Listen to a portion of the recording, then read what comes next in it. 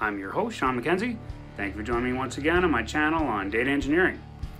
In this episode, we go back to our Python on Snowflake playlist, and we're going to talk about transactions, which allow us to do a whole bunch of SQL statements together, and they execute all or none, meaning if there's any error in any of the SQL statements that are being processed, then all of them fail, which is very, very useful for doing transactions.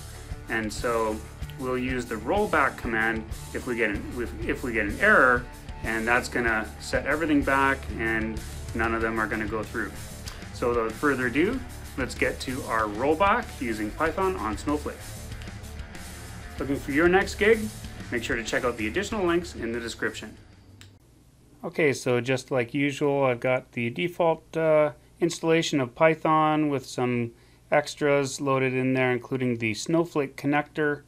I've installed the one that works with Pandas as well, so make sure that you check that out in our earlier episodes.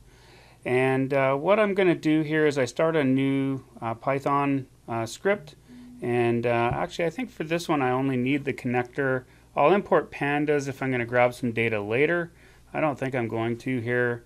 So what I'll do is I'll print opening connection, and just to give some feedback, and then we can go ahead and create our connection object for Snowflake, and it'll go something like this. So some of the variables that I've created are actually hidden up above. I've scrolled up above there, including the snow user and snow pass variables. But you will make your Snowflake Connector connection using your username and password. Like I said, I've scrolled those up so that you can't see them, and the account as well. I think I put up there, and so I'll put snow account there. And then now the warehouse, it's good to create your connections to point exactly where you're going to be working. In this case, we'll grab our project warehouse, and then we'll specify the database as the project database that we've been working on, as well as the schema, which is the project schema.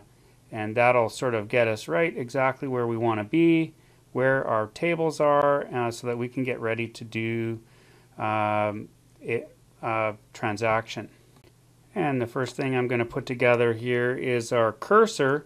So we'll grab the cursor as the connections cursor, and that's going to allow us to execute statements, individual statements, and those obviously we'll set up in a minute.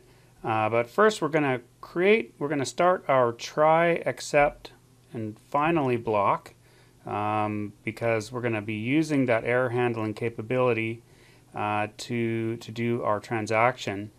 And inside of that, what we're going to do is we're going to create a series of SQL strings here that are going to get executed all together. And so we have a staff table, so I'm going to go ahead and create our staff ID, last name, first name, and date of birth, and I'll go ahead and I'll assign some values to that as well, building our SQL string. So I'll just add some values. I believe the next value in my table is 806, and then we'll add our name, which will be Chang. We'll put Chang. We'll do Nancy Chang will be our staff member. So she's going to get added to our tables, and we'll put in her date of birth as 1984, and say October 2nd. And so that'll create our insert string for the staff table, because we're going to insert into the staff table, into the project table, and then into the project staff table, which is a junction table. And I guess I'll go back up here, and I'll give that a better descriptive name here. And so for our project SQL string, we'll do insert into project, and project, and then the project has an ID, a project name, and a project description. And we'll also add some values for those here in a second. So we'll add project underscore name and project underscore description, and then we'll close off that line, and we'll add the values part of the string here.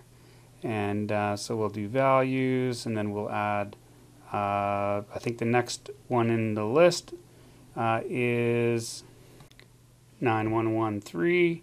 Then we'll do a new mansion project, and which will be the name of our project, and then we'll say create a mansion. That should do it, and then we can close that string off, and that's going to insert a row into our project table. And then the next one that we want to do is we want to insert a row into our junction table. Now, if you're not familiar, a junction table is what allows you to do a many-to-many relationship. And so you can't really have values in your junction table because it's going to say this staff member worked on this project, or this project had these staff members. You can read it that way. And so you don't want to have any values in your junction table that don't exist in the one of the one-to-many side. So you have to have that staff there, and that project also has to be there. And so you want to make sure that that always happens, and you also don't want to have any junk data in there. And so we'll call our SQL junction string here. We'll do the same thing as we did before. It has the ID, a project ID, and a staff ID, which will be those numbers that we just created up above there. And so when we run these strings, it's going to run everything all together.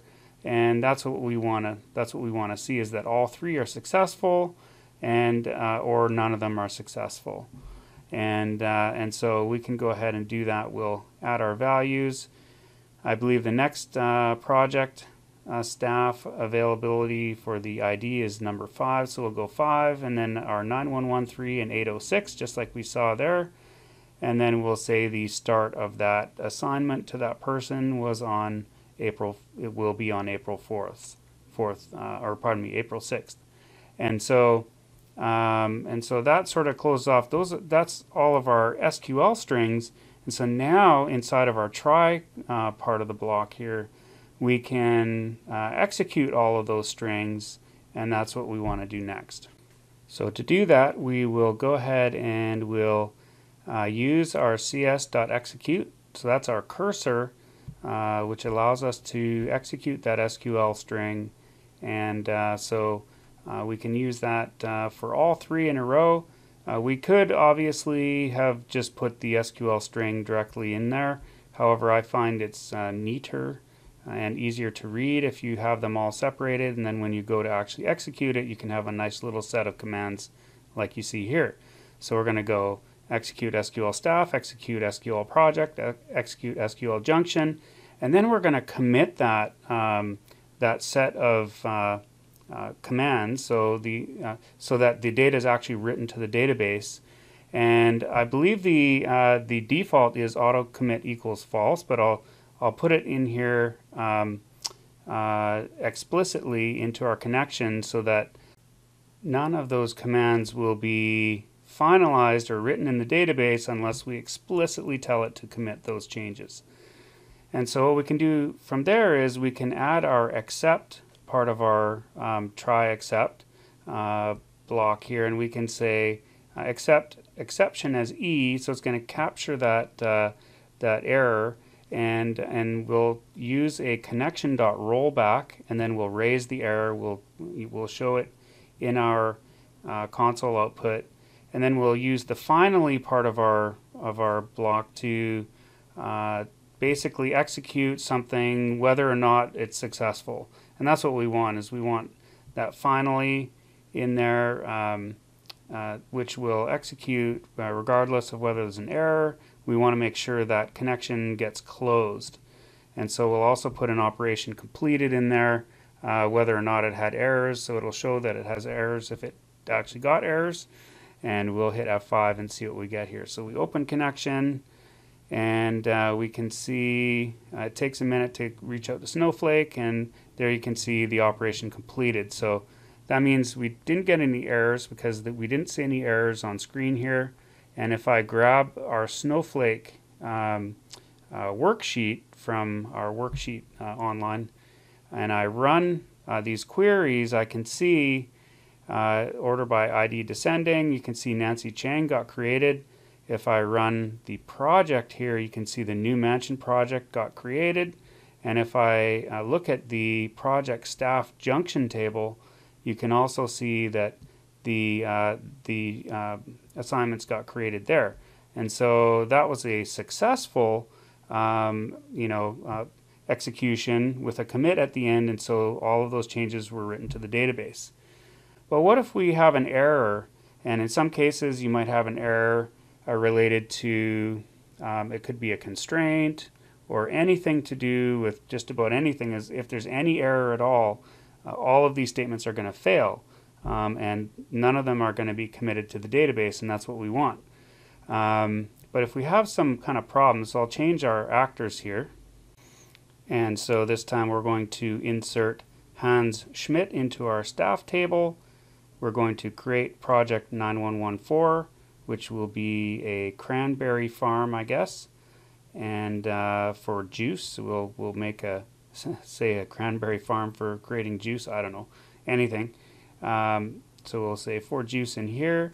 And then we're going to change our project staff table to use our new actors here. So we'll change it to 9114, and we'll change it to 807 for the insert, or pardon me, we'll change it to ABC this time, because what we're going to do is we're going to cause it to fail. So in this case, we're going to try to insert a string into our table that has an integer column, and we'll see what happens when we run that.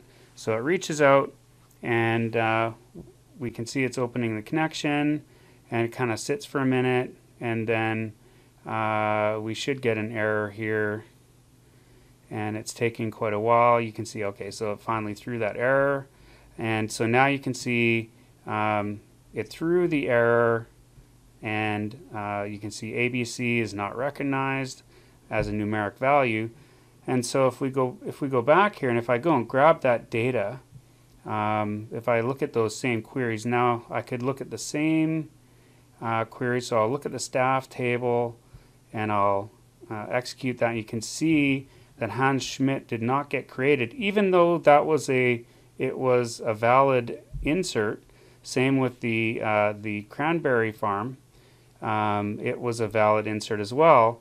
But the last one in the project staff table, it did not get inserted, and it was because the ABC is not an integer, which is the wrong data type for that column.